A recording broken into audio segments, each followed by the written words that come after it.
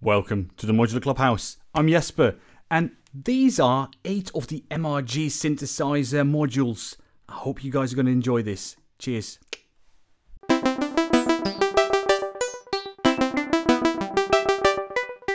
So, as you can see, Gianluca over at MRG Synthesizers sent me over 8 of his modules, and it's been an absolute pleasure playing with them for the last couple of weeks, and I've truly gotten to know each one of these modules pretty fairly. This is of course the first time that I'm actually going to be reviewing 8 modules at the same time, so bear with me. I will cheat on occasion while I'll have some of the documentation available there as well, but as I said, you're in for a treat. This is going to be great. So that being said, I would say here we go.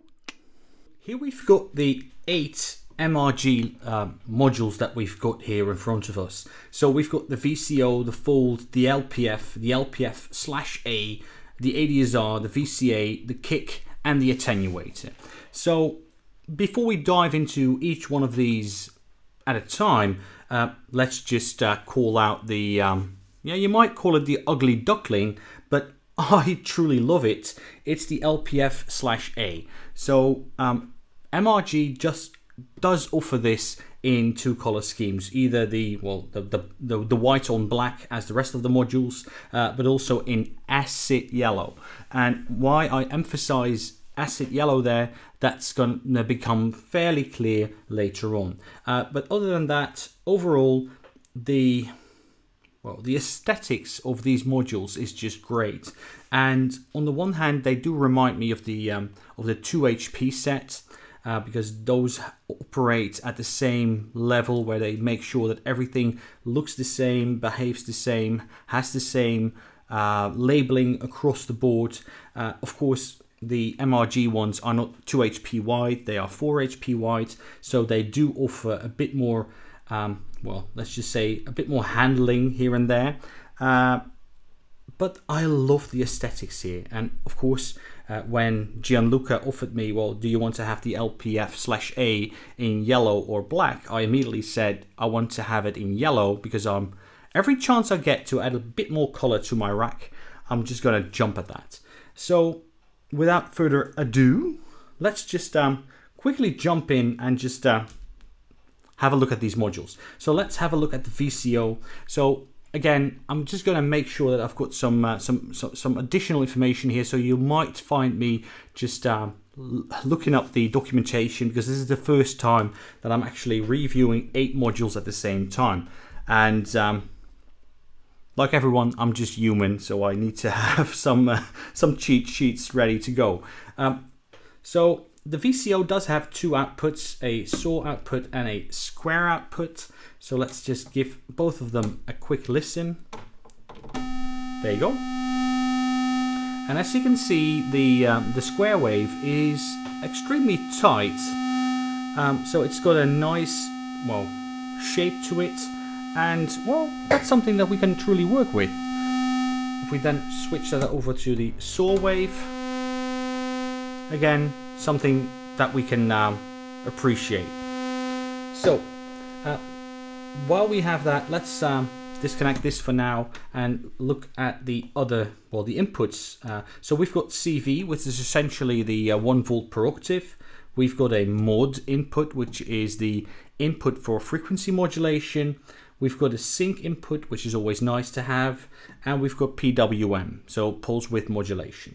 Then here we've got the M knob, which is the attenuator for the FM, for the frequency modulation. We've got a C, which is a coarse modulation for the actual frequency, and we've got an F, which is the fine modulation. I'm not quite sure if you can see this on the video. So you've got M, C, F. That's it. Let's just play around with those. So I'm just going to connect the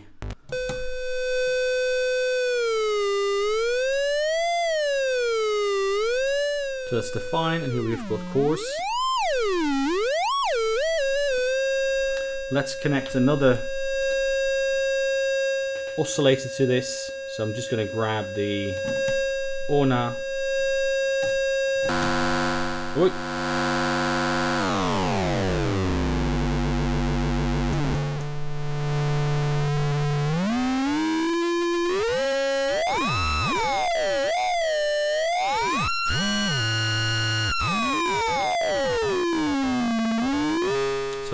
nice to do any sort of frequency modulation you might want. Just going to turn this down a bit.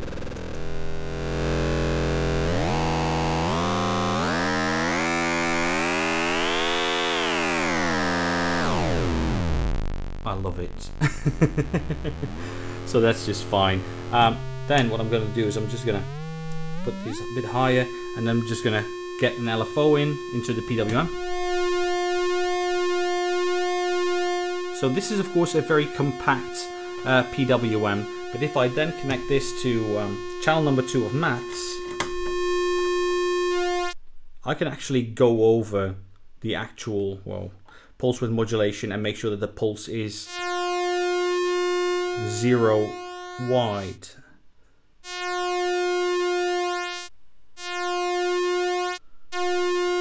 So that's something you need to keep in mind. So if you've got an LFO that's running into this, make sure you're using an attenuator to make sure that it's not happening. So let's go back to the PWM here.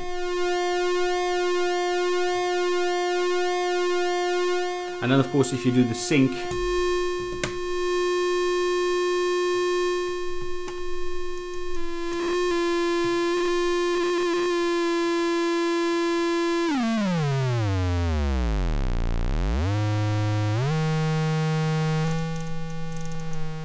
this is of course really useful if you do 2 oscillators at the same time, and if you do want to do frequency modulation, you can't see it right now, but you do hear that reset happening. Let me just go to a lower frequency, even a higher frequency. You do hear that sync happening. So that's in short the VCO. Let's have a look at the next one, which is the fold. So when we talk about folding, then typically what you want to see is you typically want to work with a sine wave, because that's typically something that you expect. So I'm just going to use, instead of the VCO, I'm just going to use one from the ORNA, and I'm just going to connect this. And if we then start folding this, there you go. This is pretty default folding behavior, but it's just great, right? And so you've got your fold, you've got your symmetry, you've got your modulation, and you then also have the saturation there as well. And that's of course something that we can play with. If you want to saturate this even further and really overdrive this, you already see that, but especially if we then go back to the, so right now we don't have any folding, but you do see that we overdrive the actual signal, and actually, well, you might actually call this distortion already as well. So if you then do distortion plus folding, you truly get beautiful wave shapes there. So that's just great. And then of course if you can play around with the symmetry, let me just get something going here. Let me just turn down the overdrive. So if we then say, well, we have the symmetry here. So typically you would say, well, the symmetry should be at the middle, or you can just do it all the way to the left or all the way to the right. But if you then get some folding going and you then start to play with the symmetry,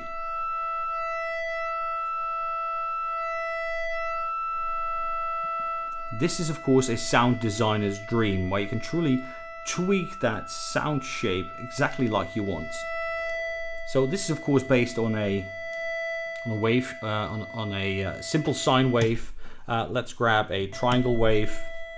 It's almost exactly the same, but if we then grab something like a pulse wave, you do see that the actual folding doesn't really have the same effect on a pulse wave as it has on a sine or a triangle wave.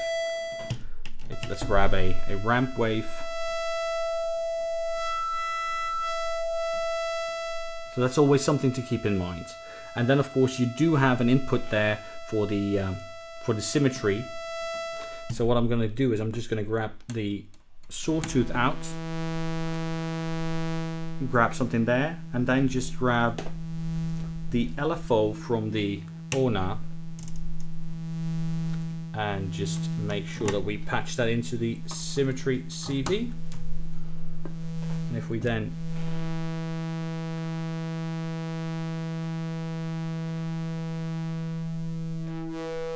so this is of course very nice if you want to start playing around and create drones of sorts. And you might want to take this a bit lower.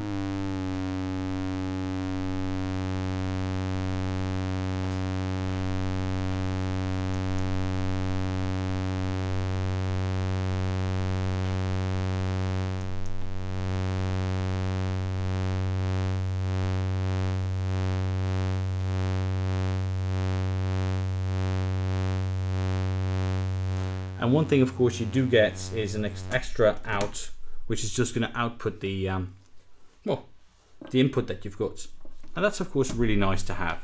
So that's the fold one.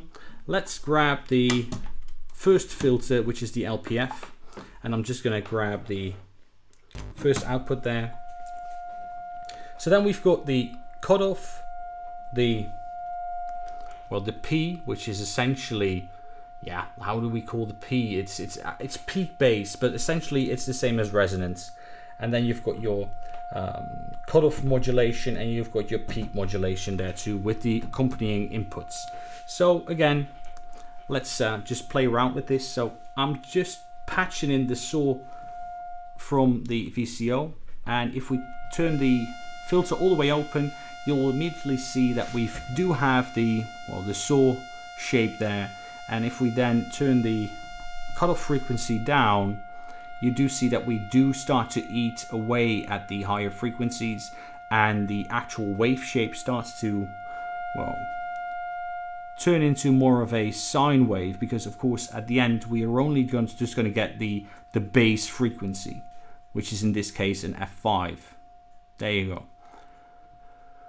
So this is very responsive. And if we then turn up resonance, or peak in this case, halfway, and we just turn it down, you do seem to get that nice tangy sound to it, which is of course something that you're looking for in a filter. And if we then turn the resonance all the way up, you do seem to hear the filter starting to self-oscillate. So if I disconnect this, we are going to hear that self-oscillation happening.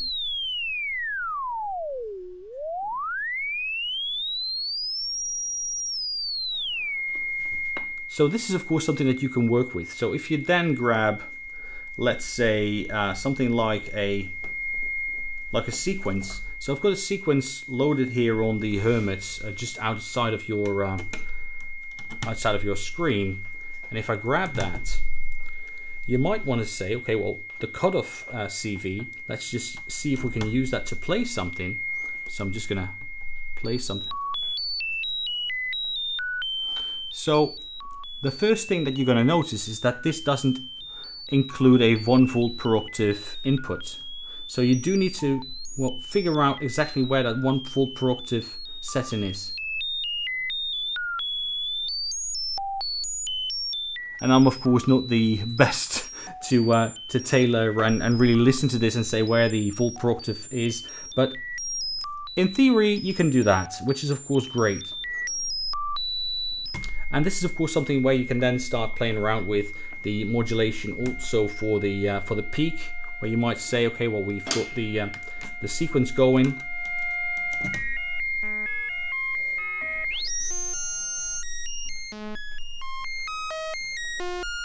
And then we say we grab another cable and we grab the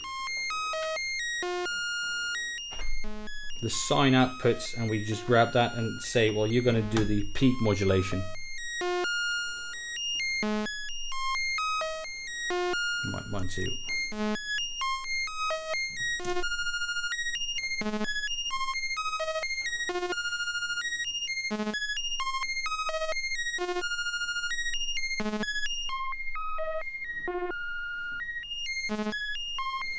This is of course something that you can easily start playing around with. From a sound design perspective, this is of course great. So that's the first of the filters, let's have a look at the LPF/A. So I'm just going to disconnect this one here, make sure that we have that one, and grab the output from this one, and there you go. Open this up all the way. So this is a bit of a different beast altogether. So this has a gain, a cutoff frequency knob, a resonance knob. So in this case it is called resonance, but it's essentially the same as we've got on the LPF, but there it's called peak. And then we've got an envelope. So here we do have an envelope in that you can use to modulate the actual cutoff frequency, and it does have a volt per octave input there. So the first thing that I then want to figure out is, does it self-oscillate? So if I turn this all the way up, as you can hear, we don't get any self-resonance straight away. But what we can then do is, of course, instead of just patching in a signal, we can just patch in something like a trigger.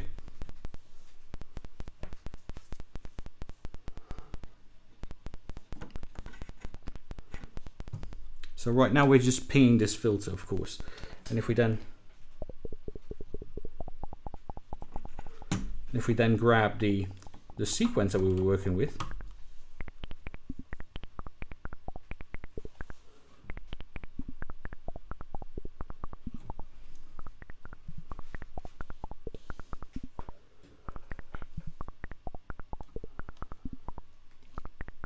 I'm hoping you guys can hear this. So we're actually just pinging this filter, and that's of course something that you can only do if you have something that's almost resonating. So if we change this around to the previous one and say, well, we just grab the cutoff there,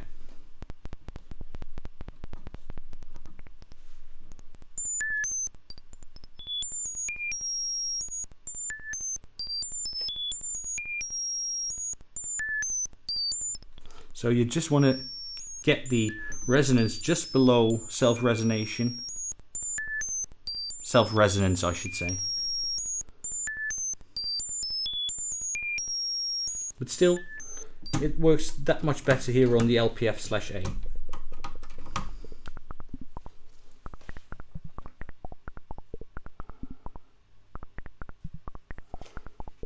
But that's something that you can truly work with, right? So let's just patch this back to where we were. So I'm just gonna get the leave this one in there, the output, and make sure that we get the sequence going on the VCO. And then of course we are gonna continue on to the next one, which is the ADSR. So I'm just gonna say, well, I'm just gonna use this as a gate input, and what I'm then going to do is I'm just going to grab the envelope out and I'm going to patch that into the envelope in here. So what we're now going to see is, once we have that one connected as well, so hold on for a second there. So there we go.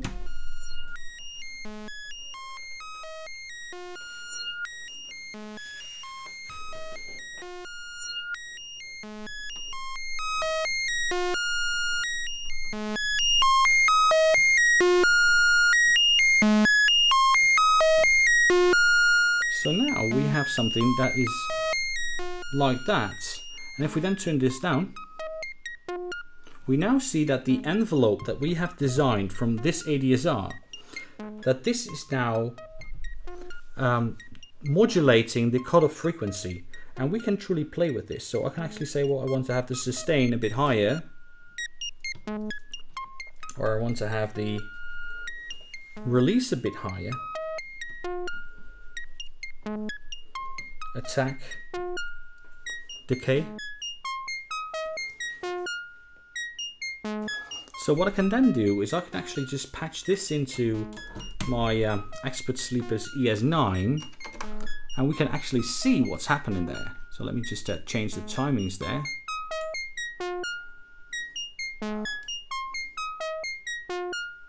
So right now I've got this patched into the envelope minus. So you might say, well, we're looking at the inverse of the envelope that we're patching into that one. So then, instead of this, what I'm going to do is I'm just going to patch that one into the pulse there, and make sure that we get the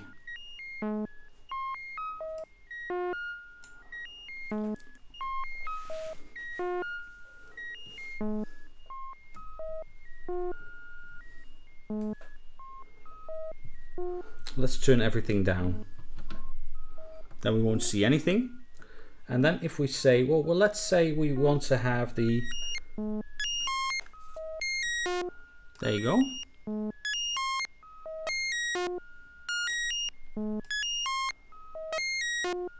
So now we've got something that is just the same as the signal we're getting. But if we then add a bit of release to it, there you go.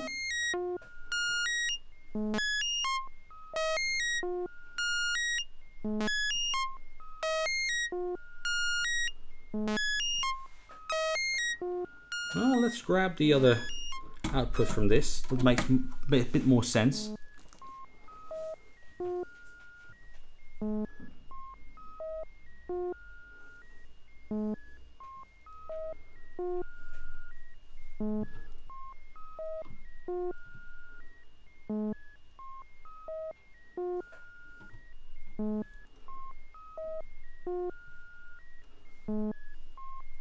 And this is something you can just play with, as with any other ADSR that you might have.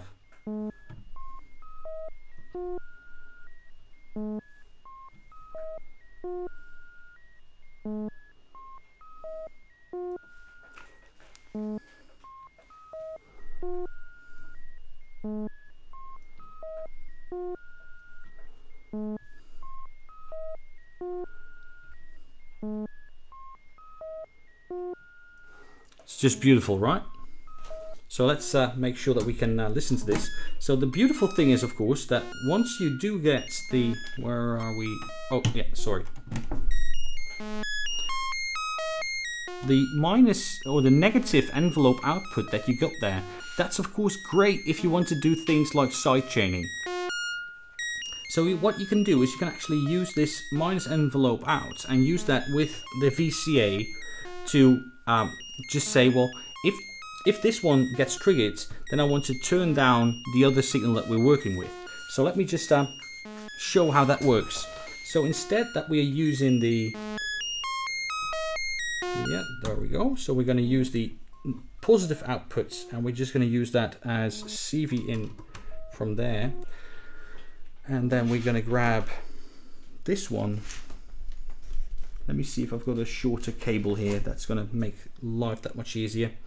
So we're going to grab the output from there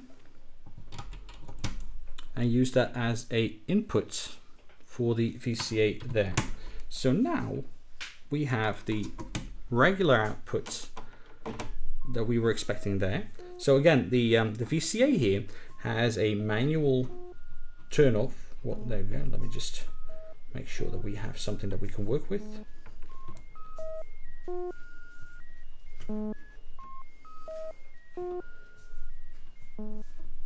There we go. So now we don't have anything. If we turn this on, turn the gain up a bit.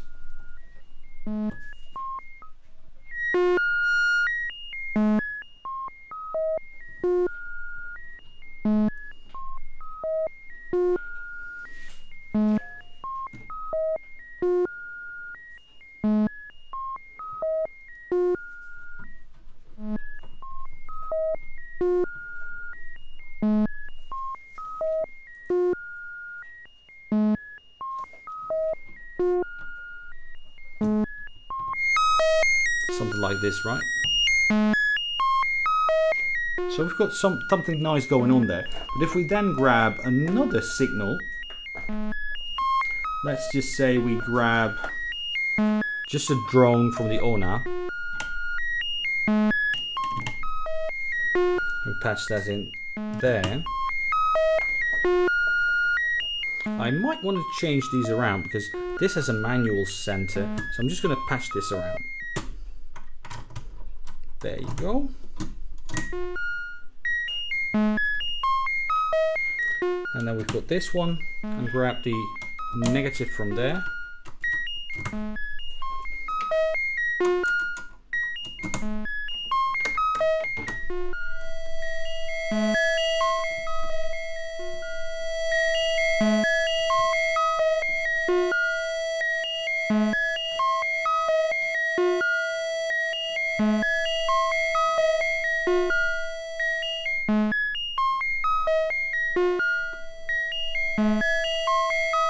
So let's disconnect this for now. Yep.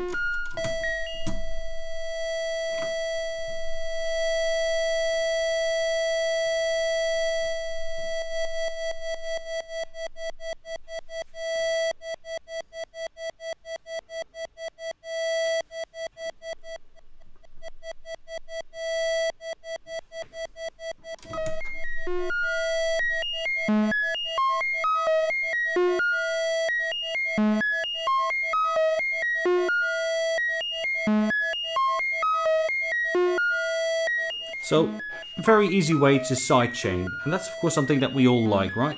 So let's disconnect this, get this all disconnected, and then let's have a look at the next one that we've got here. Let me just make sure that we keep this connected, and that's the KICK, which is probably one of my favorite MRG modules there is. So this is based on the 808 drums, and that's of course something, well, I've never touched an 808 in my life, but it's something I truly love.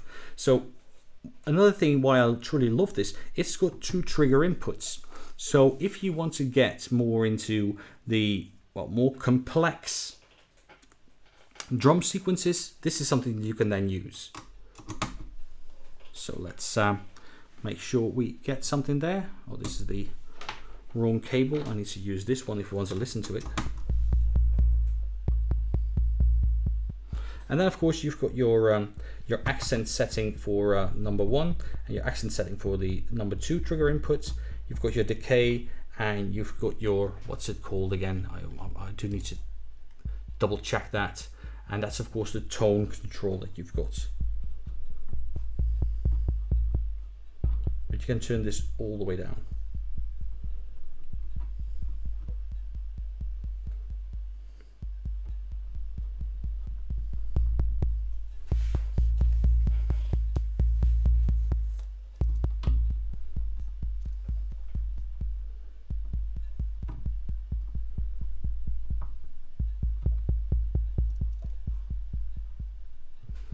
And this is just something I truly love. It's just great, right? And then of course, last and certainly not least, then we're going to look at the attenuator. So what I want to do is I'm just going to grab the, so here we've got 1, 2, 3 attenuators. So what I'm going to do is I'm just going to say, well, I'm just going to connect this back into the saw outputs, and I'm just going to grab the, well, what shall we do? Let's grab the LFO from Ona and just grab the sine output from that and use that to do the actual CV.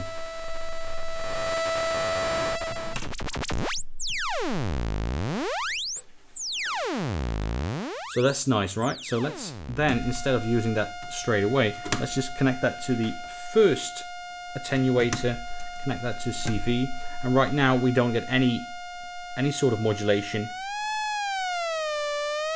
So now we get a slight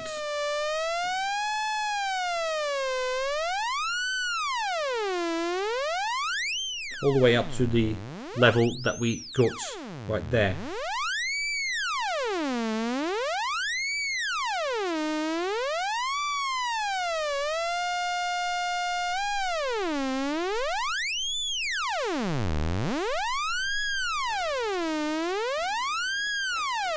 So in all honesty, I do think that all of these modules deserve their own, let's say 20-30 minutes video, but I do want to make sure that we can showcase these as a set, because I do think that they truly deserve that.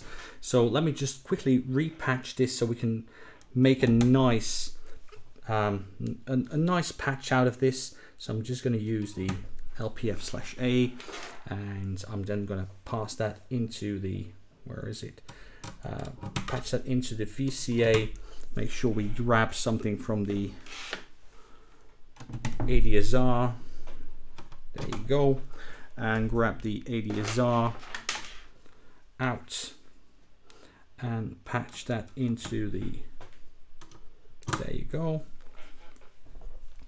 Grab the output from the VCA 1, patch that into the mixer there. Make sure that we turn this all the way down. Make sure.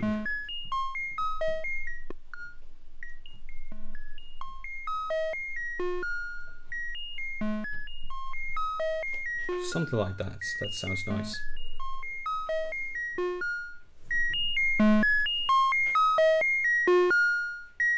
I'm just going to grab this saw output. And then of course what I'm also going to grab is the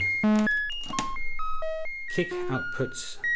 Grab that one from there. And then what I'm going to do is I'm going to make sure that we get two different rhythms going in there.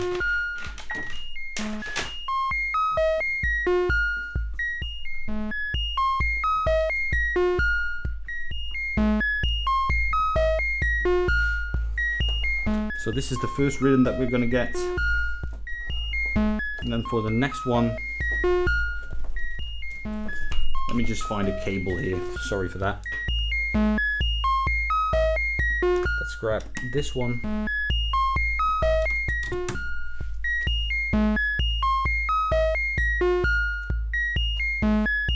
Or we might say we want to grab that one.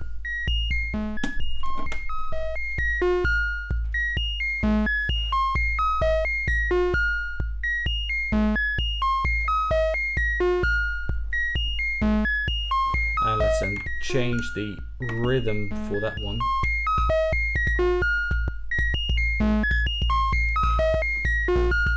Give it a different accent.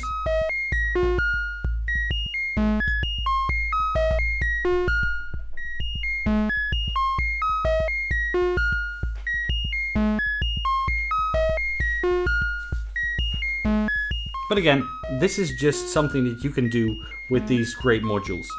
What you can then also do is say, well, I want to grab the kick and use that as an input for the LPF, and then grab the output from the LPF and patch that in, so you can actually start to shape the actual sound of the drums. Oh, sorry.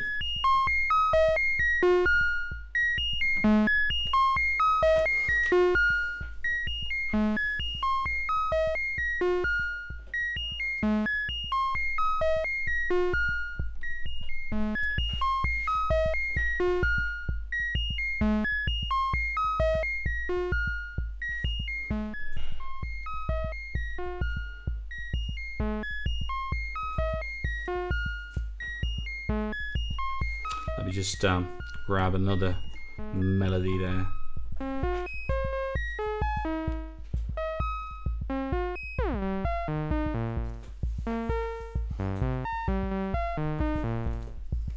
And maybe just add some other sounds to this just while we're there, right?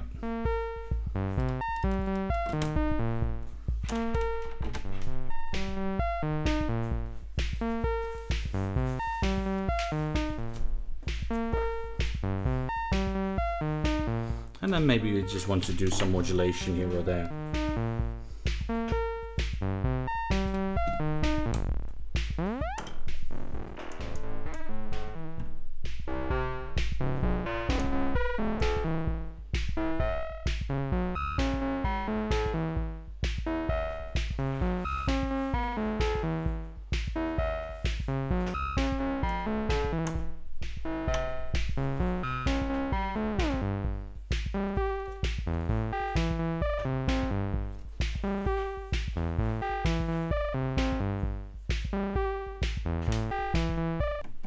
And while we're still there, let's just make sure that we've got something that we're really proud of.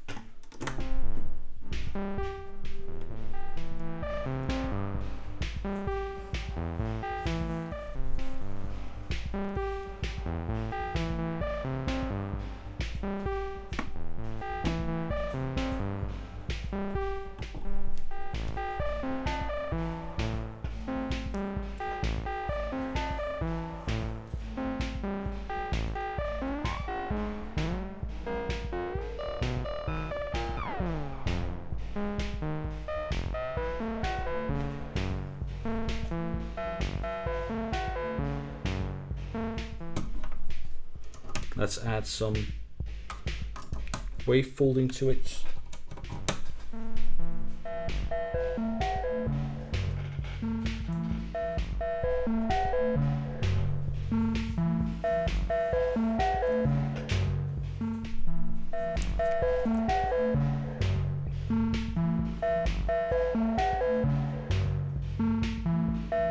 So again, I truly hope you like this this quick review of 8 modules from MRG. As I said, if there's any of these modules where you say, okay, well, yes, but I truly want you to deep dive a bit further into this one or that one, let me know. As always, I do have to thank Gianluca over at MRG Synthesizers for making this set available to me. And for now, I would say, well, just have a listen, and I'm just gonna go back to the studio. Cheers.